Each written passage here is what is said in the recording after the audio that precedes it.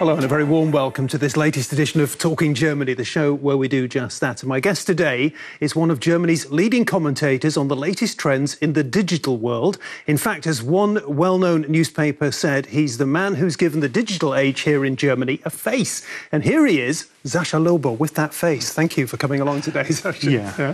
I'm afraid it's more like I've given that movement a haircut than a face, but... OK. We'll talk about the face, we'll talk about the haircut in just a second. So, Sascha Lobo, iconic blogger or nerd king, as he's also being called, whichever way you look at it, he has certainly made a huge name for himself as an expert on what he likes to call the digital sphere and the impact that it is having on our lives. So, Sascha, I'd like to begin with the first question. In one of your relatively recent blogs, you talked about people who see the internet as a digital instrument. On the one hand, they are people who use the digital world, the internet, for sending messages or making purchases, commerce and all that kind of thing. On the other hand, there are people who see and this is the term you used, who see the internet as a digital home. I'm guessing that you are in the second category, and I'd like to ask you what a digital home is. A digital home, I don't know if it's the right expression in English, to be honest, but a digital home is something which happens when you put your life in parts into the internet. When the internet is one important part of your social life, of your cultural life, of the things you consume, of the way you buy things and consume things. So I think there are some people who think the internet is an instrument you just use for doing your flight bookings or something like that, or for banking. And there are other people who literally live in the internet, who have some sort of social life and cultural life in the internet itself, together with other people. And if you live and you interact in that kind of way in the internet that you can call it, at least partly your digital home, is it a friendly place? Well, is the world a friendly place? That is the question behind it. Yeah. And I think you could argue from both sides. I think in this special case, the answer would be that depends. And it depends from yourself and the space and the websites and the services you're using right now and the people who are on the other side of the screen. So is it the internet an evil or a good place or a friendly place? Is the same question as is the world a friendly place? Certainly, one observation of yours recently, you say that an awful lot of people in Germany, because you're saying that, it depends on the perspective you're coming from. Yes. A lot of people in Germany, in one of your interviews, you said, if they go on the internet, they feel as though they're going to be mucked about, they're going to be messed about, that something bad is going to happen. Why do so many people in Germany have those kind of fears, those angst, that German word? The reason might lie in Germany itself and the Germans. I'm half German, half Argentinian, but feeling like 150% German, even more German than most Germans, I think. But I do have something which is called Migrationshintergrund in Germany, which will be some... So you're a member of a migrant community? I'm not a member of the migrant community. That's the way you're classified here in Germany. No, but yeah, that's the way I'm classified, and that's part of the problem. Yeah. I have a migration background, you would call it, but I don't feel like that. I'm feeling like that. I'm born in Germany. I was raised in Germany by my parents, and just because my father's from Argentina doesn't have anything to do with my state of being a German. And that's part of the problem, because being German has something to do with not being anything else. And that's quite interesting that it relates to the digital world too. The question I have to put to myself is, could you be a typical German at the same time and as you are an internet citizen? And I think the answer up to now is more a no than a yes. I think that Germans don't relate to the internet. Well, just explain that a little bit more. What's the contradiction between being a citizen on the internet and being a typical German? Where does it not fit? The first thing is the language. Most Germans speak English quite well, but they're not emotionally involved in English conversation. So you just hanging around with other Germans, and that is not a mixture which brings you forward, I'm afraid. So this huge world of internet for most Germans is just the German internet. That's interesting. And well, there are some Swiss people and some Austrians, about 3 million or something, and that doesn't make the thing. It doesn't add much. Yeah, necessarily. It adds something, but not that much. Yes, that's right. So if you're in the internet in the English-speaking world, you have like the whole world to your fingertips. And if you're German, you have just the German world to your fingertips. And it's a huge difference. And the second thing is that I think Germans have some sort of angst or fear. A fear, some sort of fear towards new things. Not that they're neophobic or something like that, but they are just looking at new things and new developments. But, well, will this really be better than the old stuff we had and which functions like hell? So I think it's quite complicated between the internet and Germans, and you see that in politics especially.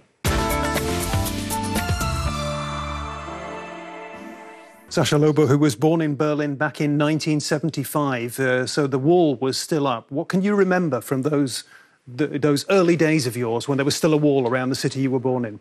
Well, it's quite a funny feeling when you walked down a street and you walked on and straight on, and then suddenly the world came to an end. Yeah. There was the wall, and you couldn't get further. And it was funny for me, especially when we had some holiday or something, and we made a vacation to Western Germany, and you just could leave the town. What a crazy feeling. The world doesn't end at the end of the town. That's great. You, of course, you've been through two of the, or you've been affected in a very major way by two of the great changes that we've had in modern history, or recent history, which has been the fall of the Berlin Wall and the discovery of the World Wide Web and the internet. Tell me about your first experiences with the internet and with computers as a young guy. To be honest, I was a terrible late adopter. So you weren't a digital native? No, I'm not a digital native at all. My very first contact with the internet was in 1996, when someone showed me the internet, and I had to be around that place for some hours. And I clicked here and clicked there, and I saw some very low quality pornography, and then I thought, well, this internet is nothing for me. And it was up until 1999 when I got my second chance to see what the internet could bring to me. That is very late. Yeah, very late. I had my first email address in 1999, and my mother had been adopting email like 3 years earlier, so it's quite funny. But then in 1999, I saw this internet and this boom, this new economy boom, which was there. I was just 24 years old, and I wrote some mails and looked closely what the internet could do for me, of course. Yeah. And like some weeks later, I had to found an agency about the internet, of course, because I felt like an expert. I was 25 years old in 2000, and it was clearly the internet had to be for my wealth and stuff like that. You are an expert. You're viewed as a guru. You're viewed as an iconic blogger. These are terms that are used about you. How have you established this expertise? How deep does it go? Well, first of all, I have to say that it has something to do with my haircut. I have to be honest with that. Because this haircut functions as some sort of iconic, as you said, symbol for this guy who knows about the internet. And it's quite funny that it functions too in everyday life. I'm entering a bar like the second time in 2 weeks, and people tend to think I'm always at this bar. This is my main bar or something. And it's more or less a thing with this internet expertise.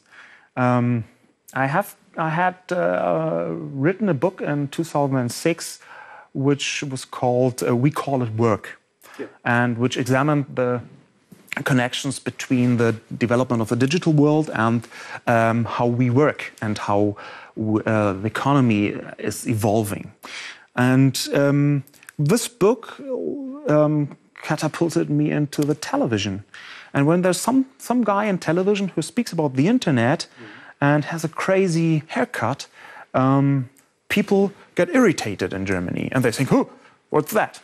And so I got like world famous at German journalists. And this was it. You were world famous among the German internet community. Yes, that's the German media. That's well put. Yeah, and the German media, which is by no means the rest of the world, but which is quite interesting. Yeah. So it was a great example of branding. Yeah, well, of marketing, of how to sell yourself. Yeah, I don't want to be bad decent, but I think. It has to do with the way I think about the digital world, and I'm investing huge loads of time in the internet. I'm thinking about the internet, and I'm writing it down in quite a big. And your latest book, Sascha, is called "The Internet: A Blessing or a Curse." Yes. Yeah? What conclusion did you come to in the book? Is it a blessing or is it a curse? It could be both, of course. Explain. What's the blessing? What's the curse? It depends from your point of view. To me, the internet always has done good things. So for me, definitely, it's not a curse. But if you see someone who just opened a bookstore with physical books around the corner, and this guy has no chance to survive with his beloved bookstore the next 5 or 6 years, because I don't think that bookstores, there will be like 8,000 bookstores in Germany over the next years. I think part of them has to close down, and that's the fall of the internet. So for this guy, the internet definitely is a curse. And for you, it is a blessing? More or less, but even this depends, because I make my living out of the internet, but it had brought to me some complicated stuff too. For example, that everyone, if someone wants to, everyone could shout at me on Twitter or on Facebook. Why are you so unpopular on the internet? Well, you're popular and unpopular at the same time. You're talking about yourself. Yes. You're talking about the opportunities it has brought you. Yes. But there's an awful lot of sort of bad vibes about Sascha Lobo on the internet as well. I think it's not a Sascha Lobo phenomenon, but an internet phenomenon. If you see the Pirate Party, they're controversial like hell, and it's more or less the same with me. I think what social media has brought to us, and social media is the state right now of the internet, what social media has brought is the ability to look into someone's head. What right now is going on in someone's head, his ideas and I don't want anybody to look inside my head. Well, yeah, then am I the wrong person for the internet? You shouldn't use Facebook. There is always someone who just writes down what he thinks. So the social media thing is that you just get rid of anything you're thinking right now. And there are quite mixed emotions in there. There are good emotions, there are the bad feelings, and they're towards anyone who exposes himself. Have you had to develop a very thick skin to cope with the thing? How do you do? How has that happened? Tell me how that has happened. Well, it's happened step by step. I had to see myself as some sort of social experiment. I had to see myself as the guy with the haircut who talks about the internet in television, which is what I got more or less known for. And I had to see myself, well, the reaction of this guy who thinks I'm the baddest man around and expresses it on Twitter. This guy is not talking about me, but talking about some sort of media figure, a guy who explains the internet on television. And it's not me as a person. And I have to separate these two people, the guy who is in television with a haircut and myself. So you have two personalities. You almost have a split personality. More or less. I have two poles of personality. But it's one personality, two poles.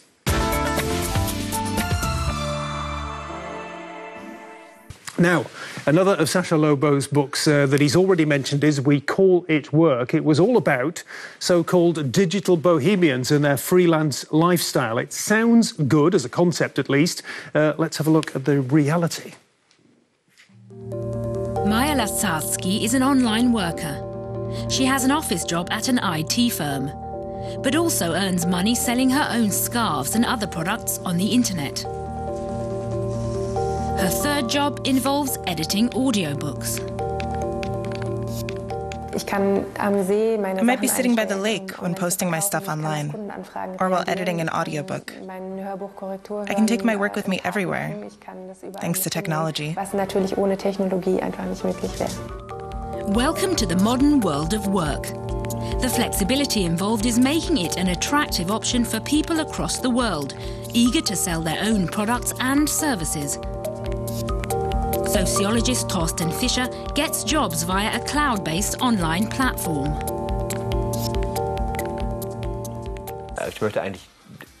What I want is to do things that I'm interested in, not with someone or other telling me what to do. But that freedom also means responsibility, especially when you have kids to feed, like Maja Lacarski.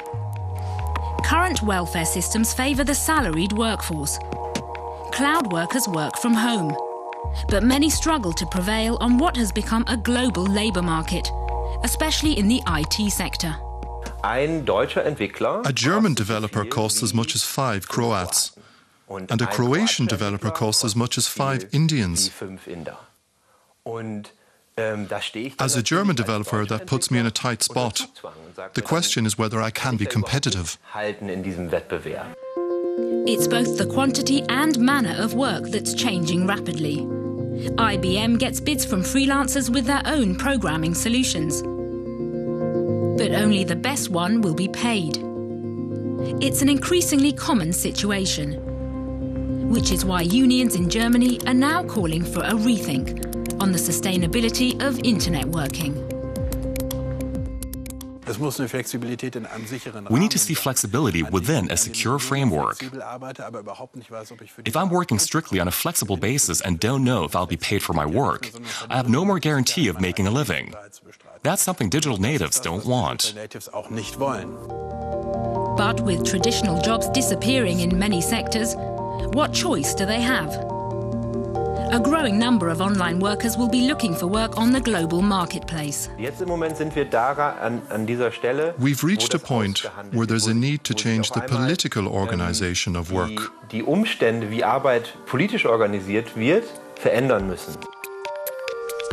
A global mass of online workers to choose from might be a dream for employers. But is it an ideal future for digital freelancers?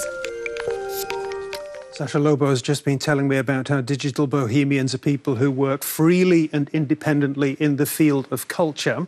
Well, who tried to do that. It all sounds very good, but the trade unionist in that report, he says that what people need is flexibility in a secure framework. Is that something that has any meaning in the modern world now? Yes, I definitely think so, because the flexibility is already there by technological means, but the security is not at all there, not even in Germany, which is one of the most social, secured countries in the world. But how do we create that kind of security? If I knew the answer, but I think an answer has to be found. For example, what will be in the future when people retire who always worked independently in culture business and don't have any spare money or something like that. What will happen with them? That's a question which up to now is unanswered. And I'm expecting a political answer to that, as a good German, of course. You're expecting a political answer? You're expecting the politicians to get up and do it for you? Yeah. No, not only for me, but for all the hundreds of thousands of people who work in this way we call the digital bohemia, yeah. That's interesting. And what would you say to the software developer in that report who says, look, the software developer in Croatia is 5 times cheaper, and then the software developer in India is 5 times cheaper again? I'm going to be priced out of the market. I simply can't exist. That's a problem. That straight out said, it's a problem. And I have to say that the solution for this problem has to be one which involves all of the society. Maybe, and it could be that parts of the working force just goes to other countries and we can't do anything against it. So we have to adopt to these kinds of, well, offshore working, cloud working style. Maybe some professions aren't possible in the near future in Germany anymore. And when we talk about what Germany is good at, I mean, everybody associates with Germany BMW, Mercedes, Porsche, pharmaceutical companies, machine tools, engineering, all these kind of things. Why is Germany good at doing all those things, and why has Germany not got an Amazon, an eBay and a Facebook or whatever? That's a good question, I'm afraid. So I think Germans have a lot of sympathy for things you can touch, technology you can touch. Germans are not exactly hostile against technology, which is often said, but they are quite well. They can't relate to technology which is invisible, which is a huge difference. And in addition, there is some sort of, well, I wouldn't call it anti-Americanism, but I would call it they're skeptic towards America and the US. Okay. And like 95% of the companies you relate to in social media and internet are from California. So this is some sort of problem for many Germans. We've talked about the Berlin Wall, and we've talked about notions of freedom in the world that we live in. Has the internet made the world we live in a freer place? Have you got concerns there? I'm afraid to this question I don't have an answer to. There's a great discussion about it right now, because the internet could be used for ways to make the public or the world more democratic, but it also could be used to suppress people and for a better form of surveillance. There are people, intellectuals, who argue that the internet is one giant surveillance machine, and they're not totally wrong, I'm afraid. So there's, on the one hand, the blessing of more democracy, which could be possible, and on the other hand, the curse of quite a horrible surveillance, even in totalitarian states. Yeah, I mean, people begin to use the word Orwellian for big companies that know an awful lot more about us than we would like them to know. I wouldn't use it for companies. I would use it for states and for governments. So you're more worried about states than you are about companies? Well, I'm seeing, for example, in the WikiLeaks scandal, I saw that the companies are not the problem. In fighting WikiLeaks, the government was. And they forced companies like Twitter or PayPal to act in exactly the way they choose to act.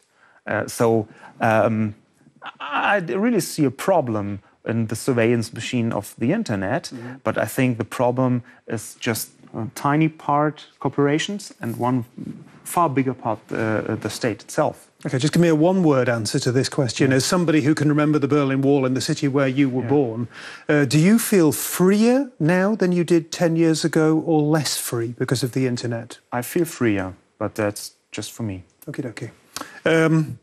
We're talking a little bit about politics now here, and we have a new political party here in Germany, the Pirate Party. It's been making its mark here in the country in recent years, doing so well in some regional polls that some commentators were predicting that it could win as much as 10% of the vote in this autumn's national elections. In recent months, though, the Pirates have been struggling to keep their ship on course. This old estate outside Leipzig hosted a key gathering of the Pirate Party in February. The meeting was called to assess the party's poor showing at a recent state election. 19-year-old Till Zimmermann was the election campaign coordinator involved. He now had to explain how the party could go from top to flop and failed to make the 5% hurdle in Lower Saxony. It was a pretty makeshift campaign. We all worked spontaneously, and there was not much planning. We lost our way a bit. In September 2011, the Pirates took the Berlin state elections by storm, winning 8.9% of the vote and 15 seats. They subsequently entered a further 3 state legislatures: Saarland, Schleswig-Holstein, and North Rhine-Westphalia. Voters across Germany were clearly being won over by the Pirates' focus on grassroots democracy and complete transparency. First, the Pirates managed to get their issues on the agenda, but then internal problems overshadowed those issues, and the party itself and its leaders became the main focus. Policy conflicts and poor PR have seen a slump in the party's popularity, down to 2% nationwide from 11% a year ago. The consensus from the February meeting was that the party needs to become more like its established rivals. People are voting for new parties because they want to see the political setup challenged. We have to focus on that and communicate the message via personalities. That would mark a radical break from the grassroots principles of the party. Until now, the message and slogan had been issues instead of faces. Executive committee members in the Pirate Party always have to be legitimized by a member's vote. That means the discussions ended before people could actually take part in them. Transparency and co-determination have always been the keywords for the Pirates.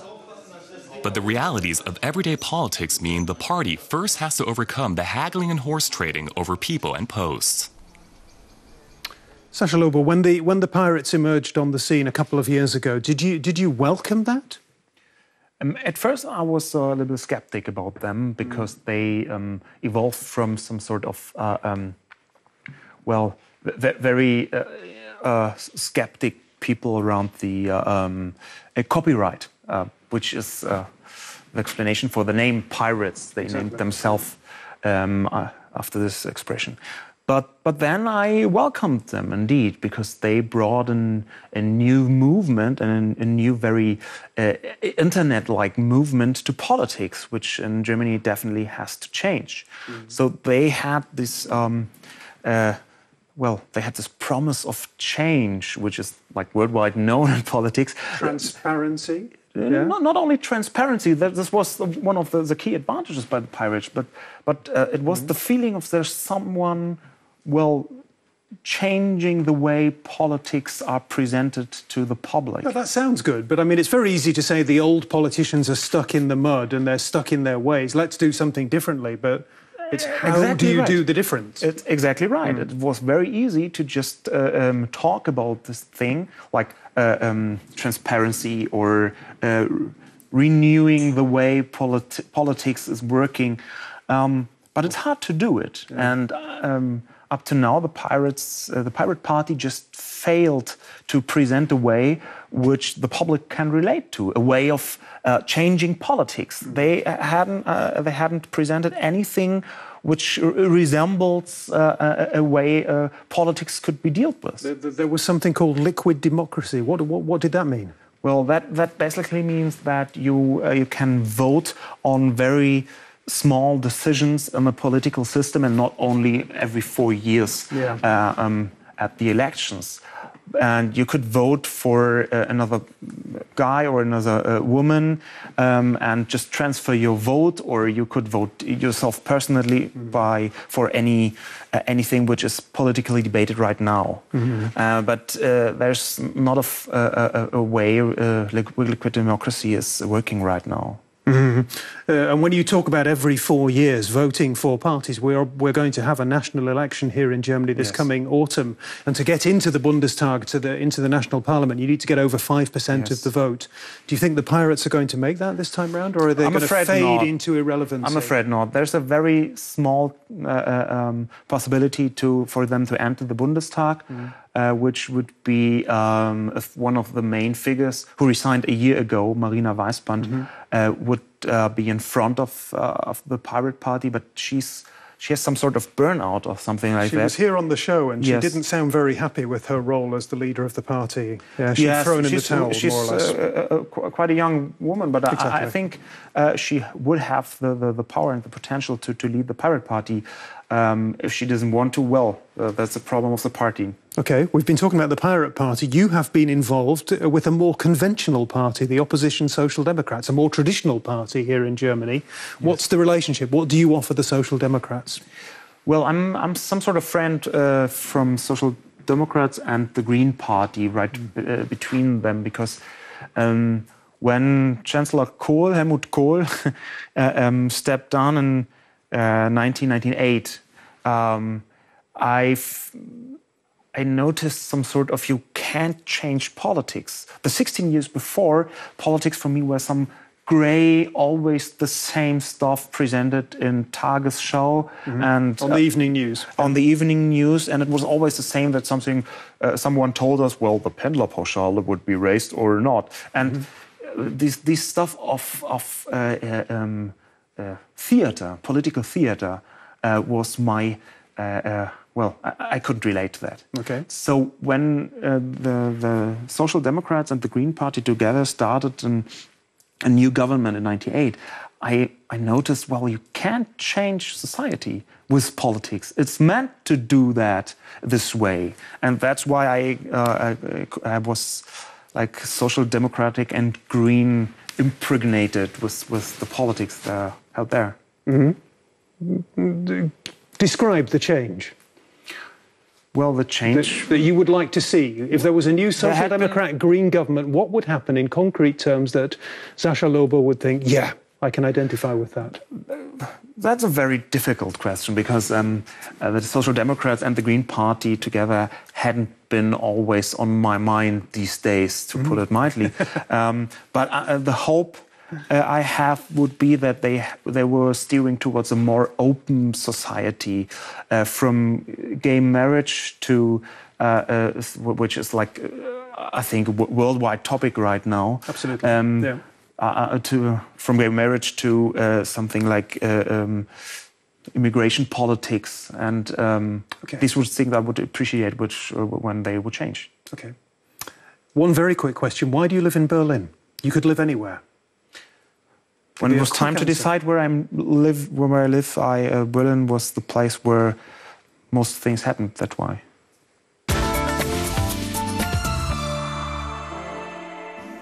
And Sascha Lobo is going to tell us what it is really like at Soho House.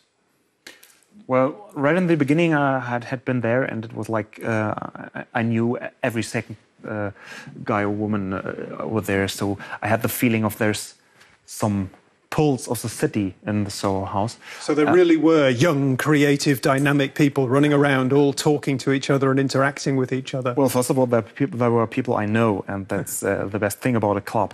But it changed a little bit, and I don't know if I'm not going there as often as in the beginning, because right now there's,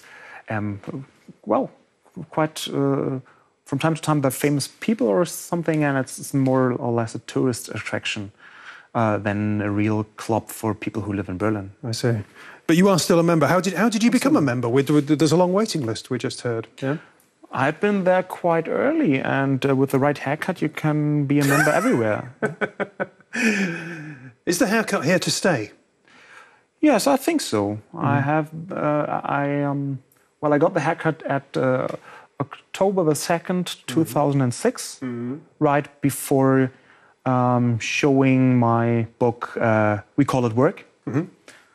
So I already have like 6 years, and I don't see any reason to change it. I like it. I don't have to bear it every day except in the mirror, so ask my wife. What's it like in the morning? It's like a rainbow pony, very fluffy, and until I put it up with hairspray, and then it's like flexible, and you can do anything to it. It stays the way. Tell me this: you're a little bit punky up top, yeah, and a lot of people sort of associate you with a punk, yeah. Does that when you're at Soho House, do you feel as though you're in an exclusive, elitist place? Well, I don't know what elitist feeling might be. It's quite an. It does cost quite a lot of money to be a member, about 1,200 euros a year. But I don't think that this has anything to do with elitist or something like that. So, well, the haircut fits right in the Soho House. Let me put it this way. How have you changed down the years from there? I mean, you keep telling me about what you were like 2004, 2005, 2006. How has the world changed for Sascha Lobo in the last decade or so? I married 1.5 years ago, so this changed a lot to me. But did you meet your wife on the internet? Yes, of course, on Twitter. Of course. Of course. Yeah, no, I wouldn't marry a wife, I met her on Twitter, and it was great because it was like love on the first sight in a digital way. And then we met in person and everything was clear. It's interesting. We're very different people because I can't even begin to imagine how that works. Yeah. Well, you have to get a feeling how the internet presents you with some pixels, the very personality of a person. And if you can manage to understand that, then you can fall in love in the internet. It's possible. Wonderful. Is the net at the beginning, in the middle, or at the end? In the very, very beginning. And I hope that it will evolve into something even better than it's right now. Okay. Sascha Lobo, we'll move on to our traditional Talking Germany quiz at the end of the show. Are you a nerd or are you normal? I'm between both sides, and that's the way I earn my money. I'm explaining the nerds how the normal world is functioning and the way around. What excites you more, security or uncertainty? Uncertainty. Is the web a place of comfort or a place of pain? It's both, definitely. I've felt great comfort and great pain, and sometimes even at the same time. Okay, on that note, we'll leave it there. Sascha Lobo, thank you very much. That's your lot this time round here on Talking Germany. Our guest has been the very informative, sometimes controversial internet guru, Sascha Lobo. If you've missed any of our shows in the past, check out our archive. And if you've enjoyed today's show as much as I have, then do come back next week. And you can also check out my blog on the internet site.